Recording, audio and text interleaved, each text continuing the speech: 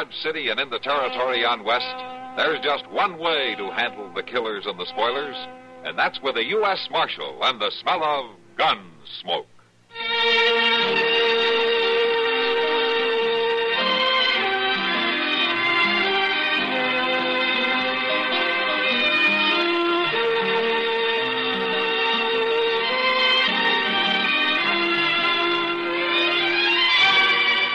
Gunsmoke, starring William Conrad, the story of the violence that moved west with young America, and the story of a man who moved with it. I'm that man, Matt Dillon, United States Marshal. The first man they look for and the last they want to meet. It's a chancy job, and it makes a man watchful and a little lonely.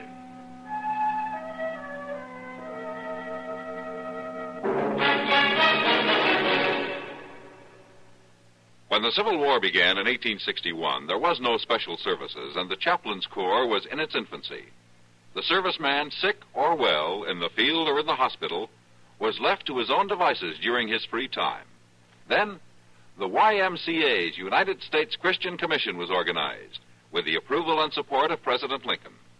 Some 5,000 volunteers, men and women, gave spiritual, moral, and medical relief to soldiers and sailors of both sides, as well as prisoners of war. $6 million were raised to furnish supplies and do the work. They saved the lives of hundreds of fighting men and gave themselves untiringly. Today, along with the Civil War's 100th observance, the Armed Services Department of the YMCA is observing its centennial. Through the years, it has continued to serve our armed forces in this country and overseas. We salute the YMCA on the 100th anniversary of this work and for its services to young people of all races and creeds around the world.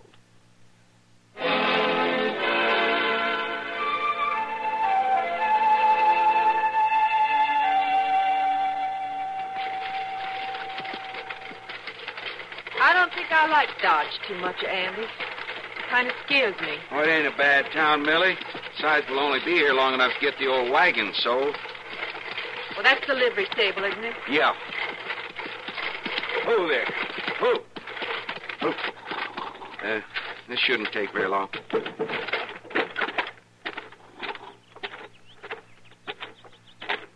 Hello. Hello, stranger. You run this stable? I own it. Moss Grimmick. Well, I'm Andy Coe. I had in mind to sell my wagon. Oh? I was told you might buy it. It's a good wagon. A little old, maybe. You must be kind of broke. We just moved into a shack down by the Arkansas, and we're looking to get a start somehow, but we need a little eating money till I find a job. I'll sell the wagon cheap, Mr. Grimmick. Well, maybe I can help you out. Let's have a look. What's that? Well, something spooked that team. They're running wild. Pull back! Pull out! Pull out!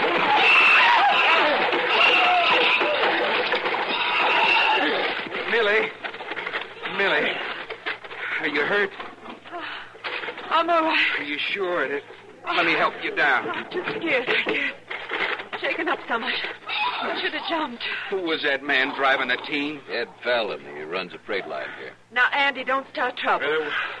The woman's all right, isn't she? Can't you handle them mules, mister? Now, Andy. You do that on purpose? Of course I didn't do it on purpose. Some drunk come out of the saloon and spooked them. I feel terrible about this. Well, man. you ought to feel terrible. You nearly killed her, you darn fool. Andy!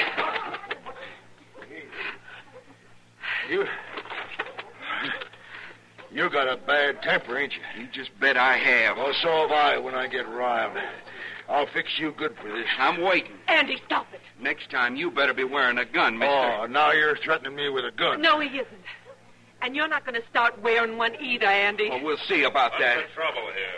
Hello, Marshal. Chester, it's a good thing you've come. Now, this man's threatened to come after me with a gun, Marshal. He smashed into my wife with his wagon. He didn't do it on purpose. No wonder he didn't kill you. He didn't kill me, though. I'm not even hurt. There's no cause for all this trouble. He shouldn't be driving mules if he can't handle them. What happened, Fallon? Cowboys spooked my team and they run off. I couldn't help it. Well, you sure ain't done their wagon much good. We were going to sell it, too. Oh.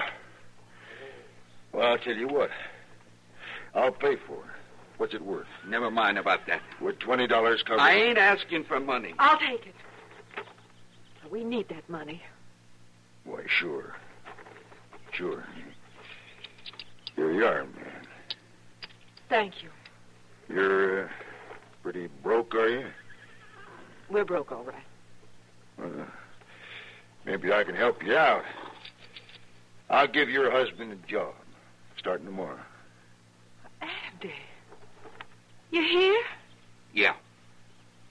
Yeah, I hear and I don't like it. Why should he offer me a job? It don't make sense. My gracious, Mr. Fallon's just trying to be nice to you. Looks to me like you could use a job, son. He's right, Andy.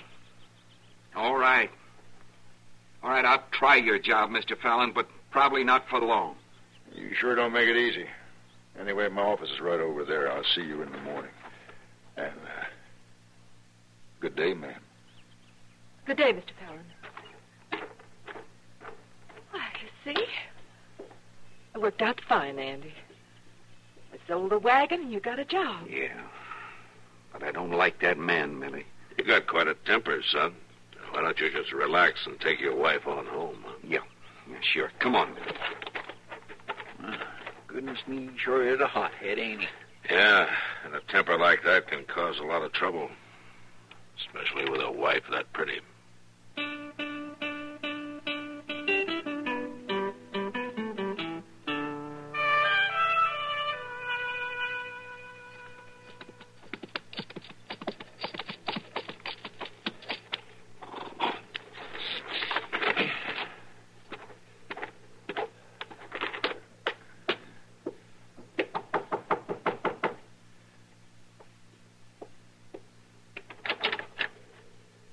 Oh.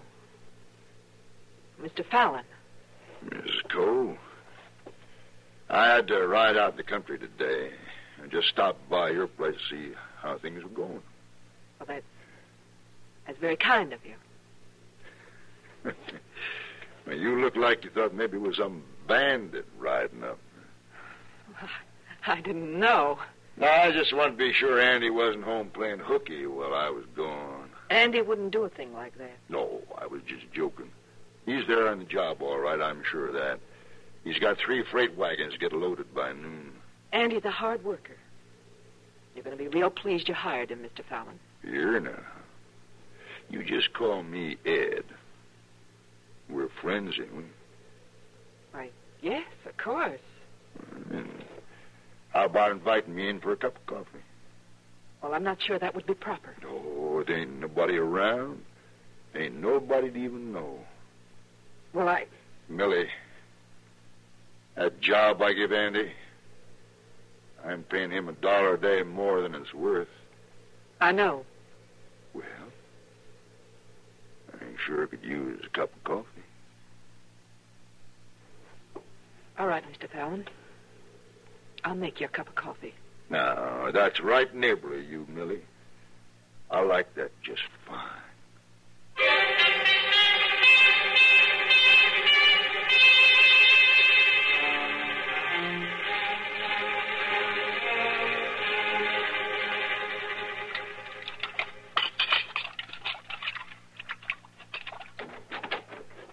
Hello, Millie. Oh, Andy. I didn't hear you ride up. No? What are you looking for? There's been somebody here. What? Oh, maybe he was still around. I don't know what you're talking about. I seen tracks outside, boot marks. Well, they're yours. No, they ain't mine. I don't wear Spanish heels. Now, who was here, Millie? Nobody was here. What's got into you anyway? Now, don't you lie to me. You never lied to me. And I'm not lying now. Andy, you been drinking. I never drink, and you know it. Who was here today, Millie? Nobody. Nobody was here. Now, I won't stand for this, Andy. Well, I won't stand for it either. Where are you going? Andy. Andy, put that gun back. Put it back, you hear? You're covering up something, Millie. I'll find out who it is, and then I'll put the gun back. Not before.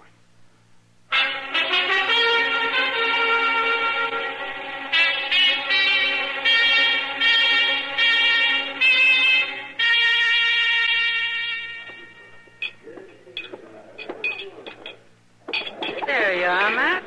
Thanks, Kitty. You know, that's better beer than we've been getting lately. Yeah, I think it is.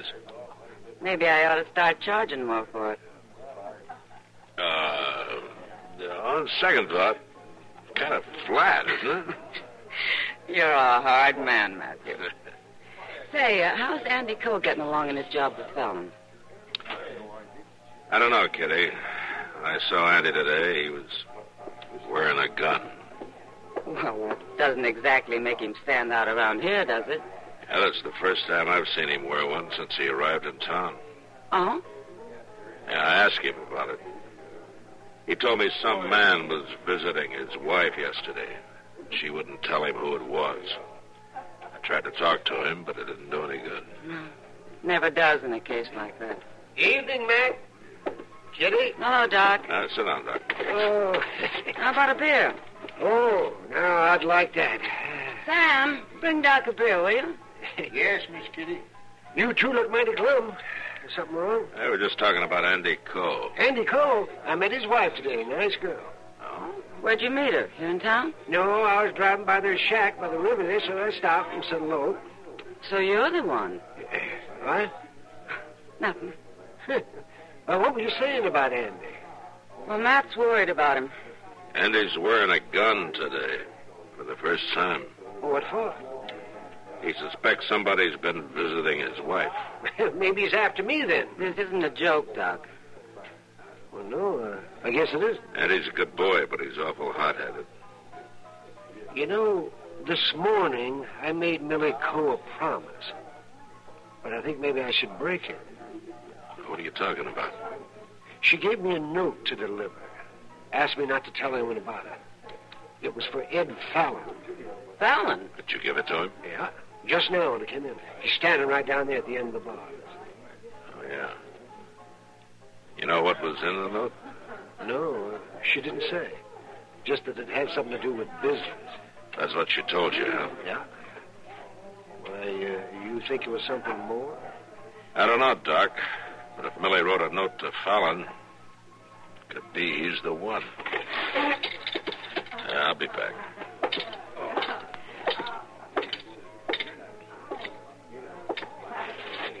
Fallon?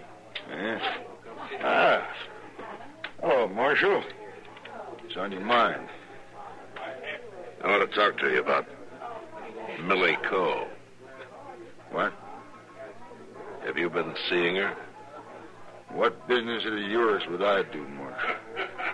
I'm trying to stop a killing, Fallon. I thought you might want to help.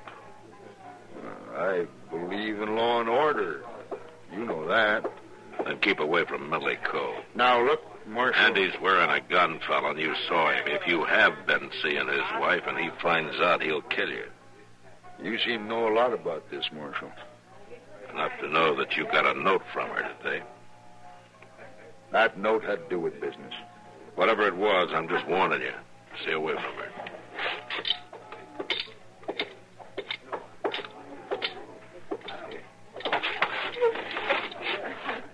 Well, what'd you find out, Matt? I can't pin him down. You tell him about the note? Mm-hmm. Well, you'd never own up to it anyway. Well, I gotta make sure before Andy finds out. Well, how are you going to do that? Go out tomorrow and talk to Millie Coe. Face her with it. Hope she tells the truth.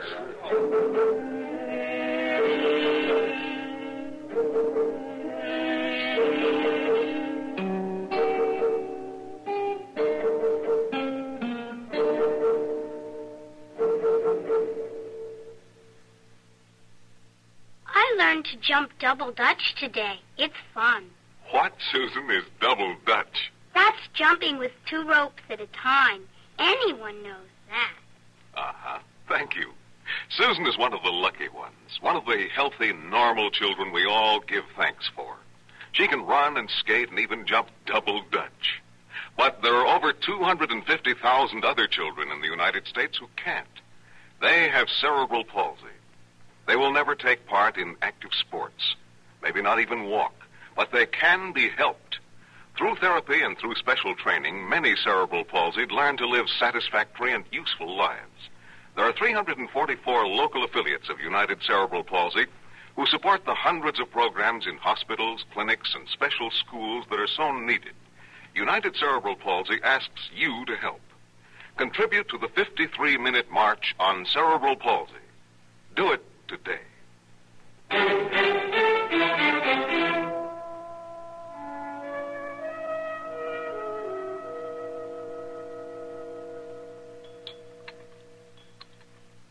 More coffee? No, thanks, Millie. Marshal, I don't know what makes you think Mr. Fallon has been visiting me. Andy's wearing a gun, Millie, and he means to use it. I know. Was it Fallon? Nobody's been out here except you and Doc Adams. Andy doesn't believe that. Do you? No. Marshal, it's true. What's the matter with you men? Don't you take a woman's word for anything? Andy. So, Marshal Dillon. You're about the last man I would have suspected, Marshal. Andy, wait. You stay out of this, Millie. You just keep your hands where they are, Marshal. You're making a mistake, Andy. You've already made yours, and it was a bad one, a real bad one. Now, you listen to me. I'll kill you, Marshal. I swear I will. Andy, it wasn't the Marshal. No? Andy, I think it was Fallon. Fallon? I came out here to prove it if I could. How are you going to do that? By facing Millie with it, she's a poor liar, Andy. Was it Fallon, Millie? There wasn't anybody out here. Andy. You're lying. It was Fallon. Who else would it be? Sure, the whole thing figures out easy. Now, wait a minute, Andy. I know you're trying to stop a shooting, Marshal, but it won't do no good. I'll kill Fallon on sight. Not while I'm around, you won't. You're going to go back to Dodge with me, Andy, and we'll have this out there and without gunplay. Now, let's go. Don't worry, Millie. It's going to be all right.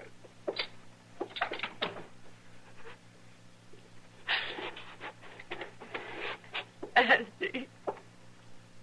Oh, Andy.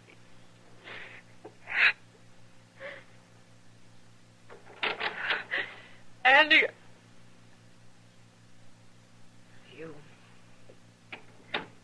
It's me, all right. You surprised? We're both here. Andy and the Marshal. Yeah, I seen them. I've been waiting for them to leave. How long you been here? Long enough to see Andy ride up. He knows it was you. He knows you've been visiting me. The Marshal told him. The Marshal told him. What kind of a lie is that? It's true. You told him, Millie. Nobody else could have.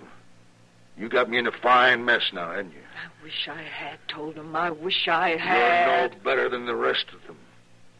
Prettier, that's all. You get out of here. Not quite yet. First, I'm going to teach you a lesson. I'm going to teach you to keep your mouth shut. Get out of here. Like I said, not quite yet.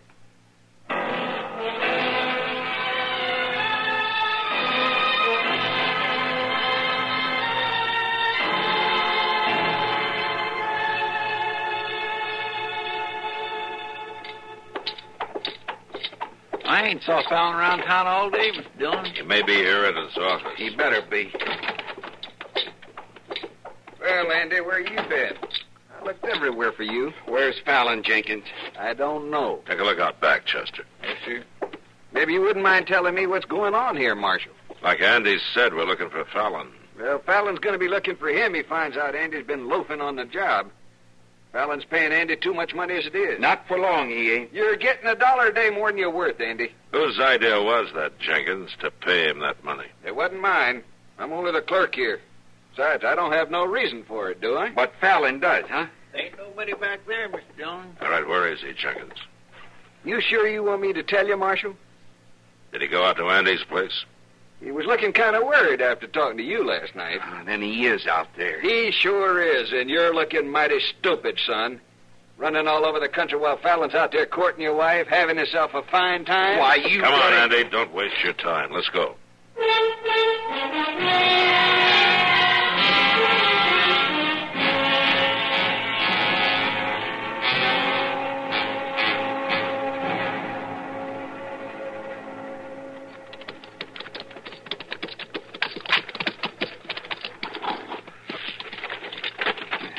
See no horse.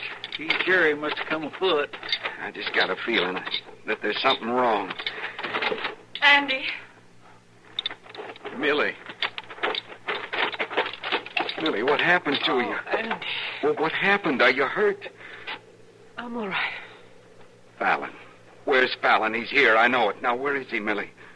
In there. In the house. Fallon. He got shot.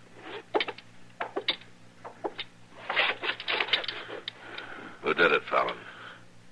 Who shot you? Millie. Millie? I tried to beat her. She shot me. I ain't doing so good.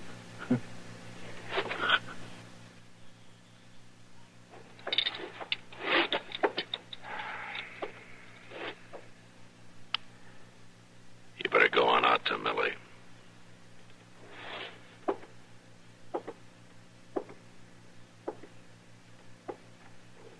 Millie?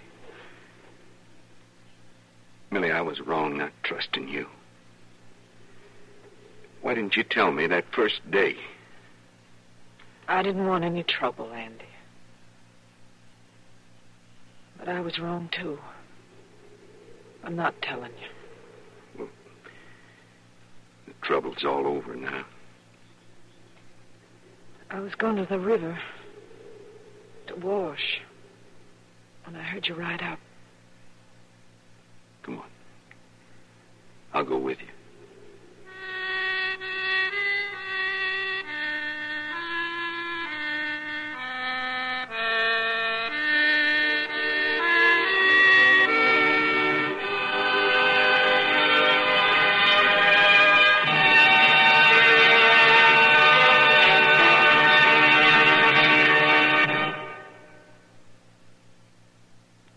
Hi, this is Dennis James to make a point about reliable, effective Kellogg's All Brand. Repeat after me, please. What do you want when you need brand? What do you want when you need brand? Reliability. Reliability. Now, what do you get in Kellogg's All Brand? What do you get in Kellogg's All Brand? Reliability. Right. There's nothing like the reliable Kellogg way to get the effectiveness you want from brand. Kellogg's All Brand is the real Battle Creek formula with more of the vital brand bulk to help you keep regular. Low in calories and mighty appetizing. That's Kellogg's All Brand. And take advantage of the special rosebush offer now on the package. Famous Queen of the Garden rose bushes, 6 formally patented varieties, every one a beauty, at just a fraction of their usual cost. Yours for only 50 cents a bush when you include a box top from reliable, effective Kellogg's All Brand. Gunsmoke. Produced and directed in Hollywood by Norman Macdonald, stars William Conrad as Matt Dillon, U.S. Marshal. The story was specially written for Gunsmoke by John Meston and adapted for radio by Mr. Macdonald. Featured in the cast were Gene Bates, Vic Perrin, John Daner, and Harry Bartell. Harley Bear is Chester, Howard McNear is Doc, and Georgia Ellis is Kitty. This is George Walsh inviting you to join us again next week when CBS Radio presents another story on Gunsmoke.